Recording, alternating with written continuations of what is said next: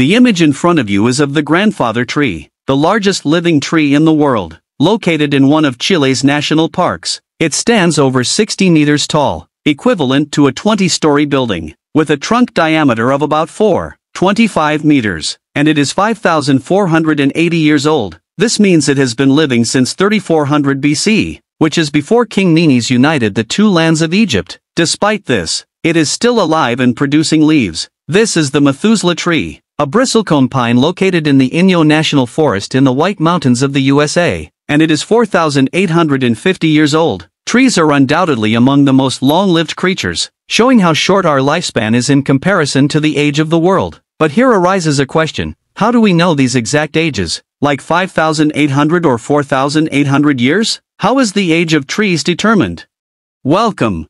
The first and easiest way to determine the age of trees is if we have a record of their planting date. For instance, in Egypt, there is a very famous tree, the Bengal fig tree located in front of the Cairo Tower. This tree is exactly 155 years old at the time of recording this episode because Khedive Ismail ordered in 1868 that this tree be brought from India, and many others were planted in various places in Ismailia, Giza, Kanatir, and Zamalek, including this tree. But that's not the question we are looking for. We are asking about naturally grown trees, which constitute most of the trees in the world. How do we determine their age?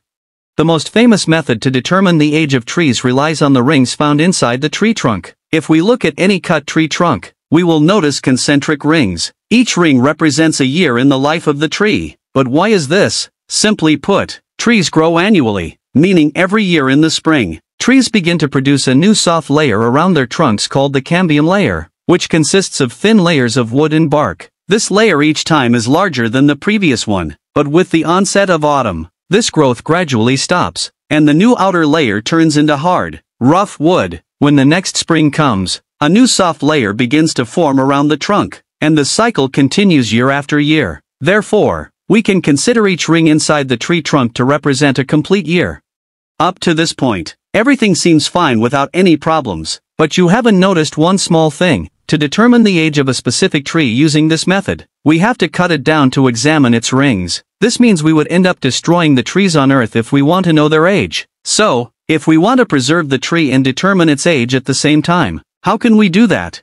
There is a smart way to determine the age of the tree without cutting it down, and this method also relies on the rings. First, we use a tool called an incremental borer, which is a hollow tube shaped like a cylinder, usually with a small diameter of about 2 centimeters on average. The tube is open at both ends. One end has a sharp, spiral tip, and the other end has a handle similar to a crank. The dendrochronologist, tree expert, inserts the sharp end into the tree trunk and starts turning the handle until the hollow tube penetrates the tree trunk entirely. Then, he uses another tool called an extractor, which resembles a corer used to hollow out vegetables like eggplants and zucchini for stuffing. The expert inserts the extractor into the hollow tube that is now inside the tree and pulls out a long sample from the tree's core. The sample will have the same rings seen when cutting the tree trunk, as if we had cut the tree and examined it. This way, we can easily determine the tree's age without cutting it down. Moreover, the hole made in the tree heals quickly and does not cause long-term harm to the tree. Someone might now say, okay, I know the tree's age, but how does that benefit me? The truth is, we can learn amazing information from the rings inside the tree trunks, to the extent that there's an entire field called Dendrochronology, the study of tree rings. One of the things we can learn is the natural events and climate changes, and sometimes even human activities, that occurred in the past centuries.